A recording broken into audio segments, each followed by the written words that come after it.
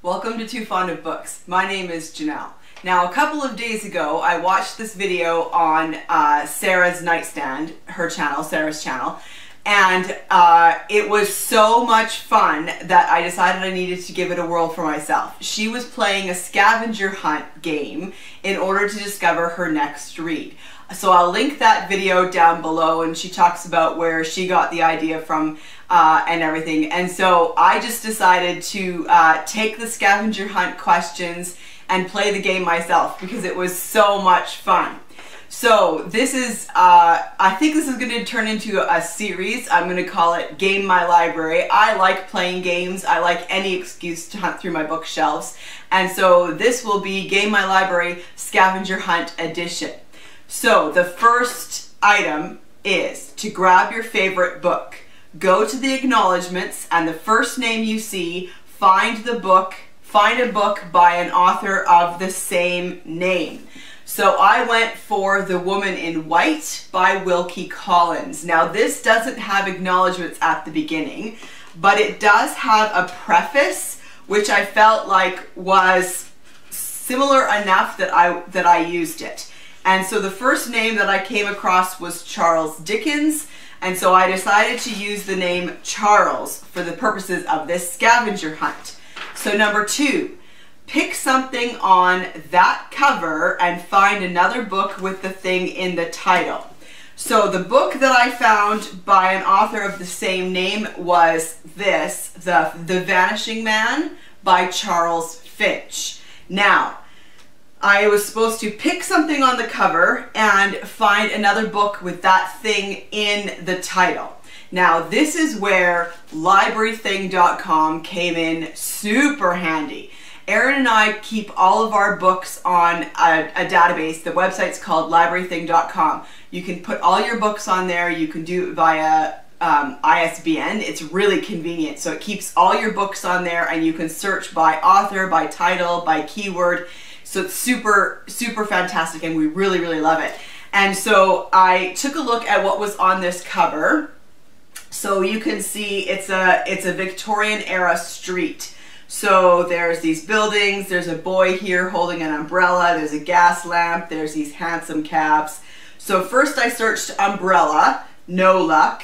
I searched lamp, no luck. I searched hansom, no luck. Cab, no luck. So I tried carriage, and I came up with one book. I own one book that has the name Carriage in the title, and that is Airing in a Closed Carriage by Joseph Shearing.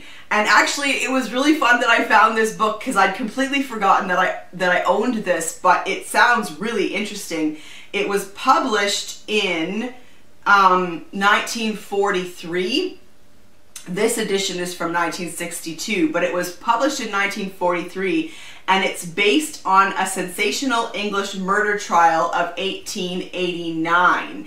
And May Tyler was on trial for the arsenic murder of her senile, drug-addicted English husband, and it takes place in Manchester. So, even if nothing else is super successful from the scavenger hunt, finding this book was, because I'm totally gonna read it. I'm super excited. Okay, so Airing in a Closed Carriage. Number 3, go to page 50, line 5. Pick a word from that line and find a title with that word. So I went to page 50, line 5, and the sentence the words on that line were, of the English pharmaceutists, monsieur, but in this. So there's some good possibilities in there, but I decided to go with the word English, and I again used Library Thing to hunt down any books that I have with the word English in the title. And I came up with this, Aikenfield, Ronald Blythe's famous portrait of an English village. This book was published in 1969, and it was apparently a huge bestseller at the time. He does a close-up of a Suffolk village And according to C.P. Snow, he forecasted that it would become a classic of its kind. So again, this book sounds really interesting. I haven't read this book yet either. But anyway, so number 4 is to find a 5-star read with the same colors on the cover. So this is kind of looks like a painting. So it's kind of got these muted colors. So the sky is blue, kind of this purpley blue. There's kind of cream stone colored, some greens and some kind of pinkish browns and browns. So I had to hunt down a book that I've given 5 stars to that had the same colors on the cover. And for that, I went to Goodreads and searched for my 5-star reads and kind of just started to look, trying to remember what the covers looked like. And I came up with C.S. Harris's Why Kings Confess. And I think I did okay, actually, if you compare them here. So it's got this kind of bluey purpley color, that muted sort of colors with the browns and some yellow. I think it's close enough. I'm going to totally make it count. So I now have Why Kings Confess by C.S. Harris. I love this series. It's a series set in the Regency, I think, or else Georgian time period. It's a historical mystery series that I really, really love. And so this one is, I'm not sure which one this is in the series. None of this matters, but I enjoy these books, so I thought I would say. Yeah, it's like 9 or 10th in the series, and I gave it 5 stars. I think I've given most of the books in this series 5 stars. I really enjoy it. So then I was to find a book with the same number of pages. So this book has 334 pages. And there was nothing else for it but for me to just go to my shelf and start pulling out books and checking the page numbers. And that's exactly what I did. And that took a while, but I finally found The Solitary House by Lynn Shepherd. And this has 334 pages. Yeah, 334 pages. So flip to any page, the first name you see, find a book by an author who shares that name.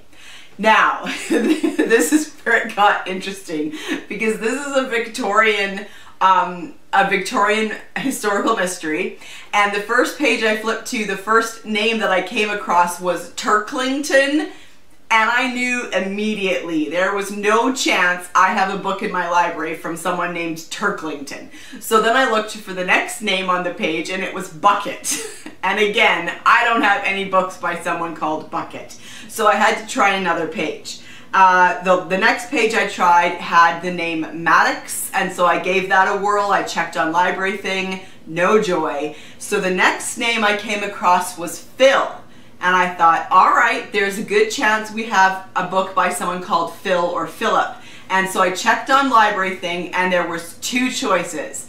One by the author used the full name Philip, but I actually found a book and the author goes by Phil.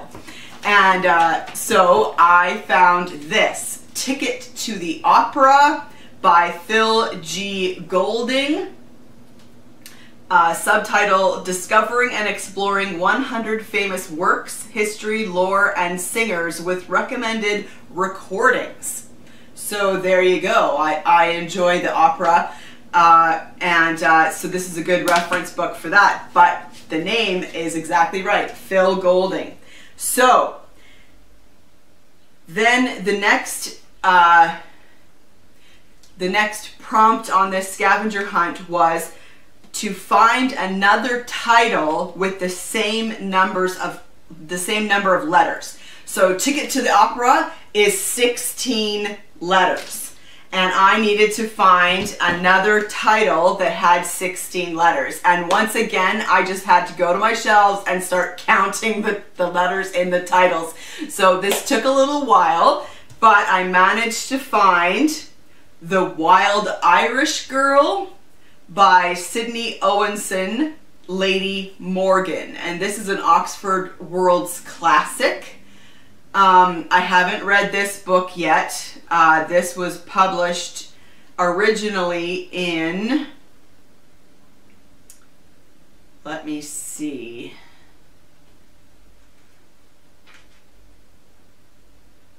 I don't know, the 1800s, I think.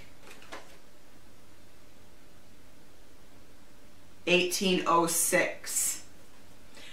So the next prompt, once I found this book, was to find a book with a similar cover.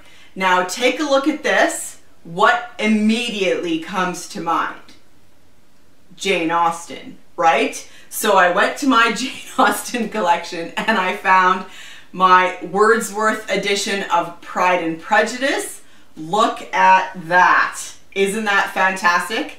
So there we go. We have a single woman sitting down. The hair is the same, dark hair with those curls. The dresses are the same. Yeah, so I totally went with Pride and Prejudice by Jane Austen. And the back has one of the sisters playing the piano. And so, but yeah, so that totally worked. Then I was to flip to a random page, point at a word, and find that word in a book title on your TBR shelf.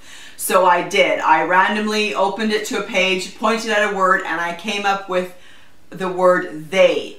So I did another search through library thing to see what I had with books with they in the title, and I had a number of options, but the first one that I came across that I hadn't read yet was Georgette Heyer's They Found Him Dead. So this is going to be my next read.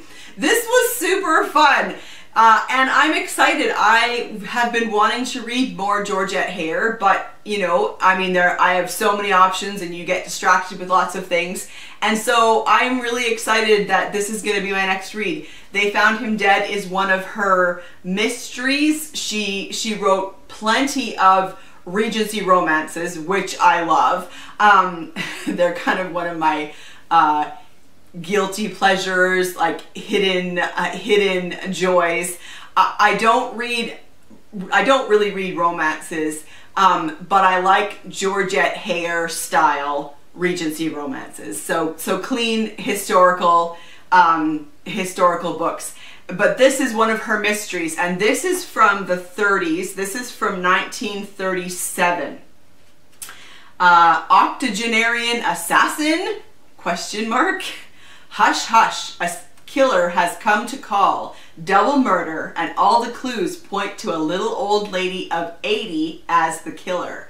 But Superintendent Hannah's side begins to wonder, especially about that fateful revolver shot. So I'm super excited to pick up Georgette Heyer's They Found Him Dead. I'm going to include these prompts for the scavenger hunt down in the description box, so if you want to play along, I highly recommend it. It was really fun. It was a great way to spend some time, especially now that we're still kind of stuck at home for a bit, so it's a great way to spend some time. It's a fun game to play that gets you looking through your bookshelves. And I had a lot of fun doing this. So if you want to play along, that would be great. And if you do play along, let me know down in the comment section what book you ended up with. What is your next read based on this scavenger hunt? And if you end up doing a video, let me know too, because I would totally love to watch that. Thanks, and I'll see you for another video soon. Bye.